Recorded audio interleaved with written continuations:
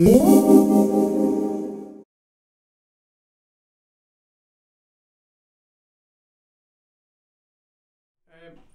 Anse. Thank you so much for talking to us on medicine in a nutshell. Thank you very much.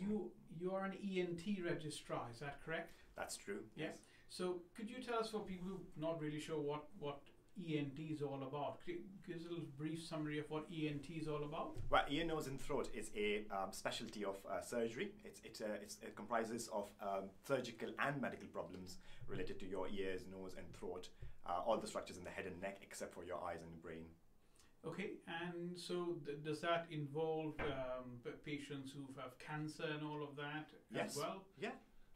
It starts from small problems in lifestyle, really, like having difficulty breathing to one side of your nose, which we can correct, to all the major head and neck cancers, which could be life-threatening as well. Okay, and so when one becomes an ENT surgeon, does one get to choose which bit or decide which bit of, sound like a big field? Yeah, it is I think it's one of the most diverse specialty in itself. Ears, noses, throat, head and neck, laryngology dealing with voice, facial plastics is all a part of a remit which involves ENT. Okay, and how long have you been an ENT registrar? This is my third year running.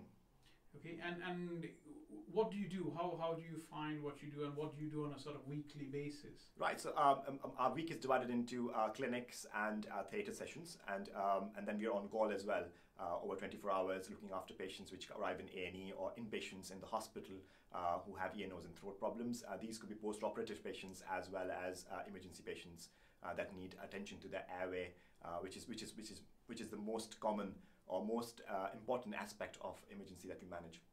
Okay, and I see that on your right side there looks like a microscope up there. Yeah. I mean, is using the microscope fairly regular part of what you do? Yeah, that's one of the things that attracted me towards this specialty. What happened was, when I was a child, I was actually very involved in Legos and building up remote control cars and things of that sort. So playing with my hands, you know. And when I was in medicine, I thought physician stuff or medical stuff is something which is not interest me as much as correcting things. But when I got into a more of a surgical experience, I thought ear, nose, and throat, because of its diversity, and I'll explain that in a minute what that means, attracted me towards this specialty. So for example, if you're treating the conditions of the ear, to look into the ear canal, you actually have to use a microscope which magnifies everything up. Even during surgeries, which could last up to 4 hours for major reconstructions, you're constantly sitting under the microscope using very tiny instruments, getting the disease out and also repairing the ear mechanics. The other aspect of ear, nose, and throat is nose. So for previously, they used to use open approaches to the face to get into the sinuses and the nasal cavities for obstructive lesions or polyps or things of that sort, which are all medical terms, but obviously we want to relate to. But these days, what we do is we use endoscopes. They're like pencil thin. We go up the nose. We use micro instruments to go into the cavity, nasal cavity, and the sinuses around it. And so it's like keyhole surgery. It is so very much like keyhole surgery. Yes, yeah. minimally invasive. And then for the larynx as well, we use metallic tubes. They've got robotic surgery now. I'm not sure if any of your watchers have heard of the Da Vinci system, but that's a major role to play in ENT as well, for transoral robotic approaches to the head and neck cancer and other aspects like microsurgery of the voice box.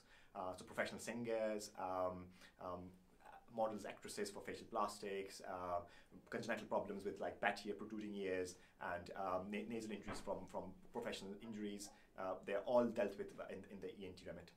So it sounds like a very, very broad remit. Very diverse, yes. Also sounds like fairly cutting edge. So there's a lot of progress being made recently with all these robotics and all that. Yes, all the time. I mean, Botox has major impact on how we deal with aging process or wrinkles. So yes, so we use Botox for anti-aging, but you're saying you use Botox in ENT for other things? Yeah, for other disease, there's a condition where you get tremors of the soft palate, which is like the roof of your mouth, and you can actually inject Botox to cure that. So there are other conditions that it can be applicable to.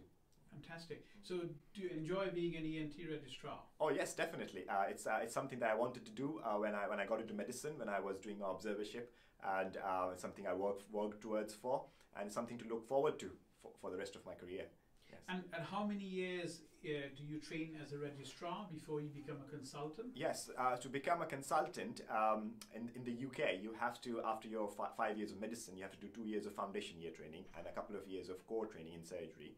And it's very competitive to get into a national selection, but once you're in, you get it for 6 years. And there's a trend to take a year fellowship out afterwards before applying for a consultant post. That's usually done abroad. Fantastic. So that's been a really nice, useful insight into ENT surgery. Thank you very much. I thought I should give you back something in terms of insight.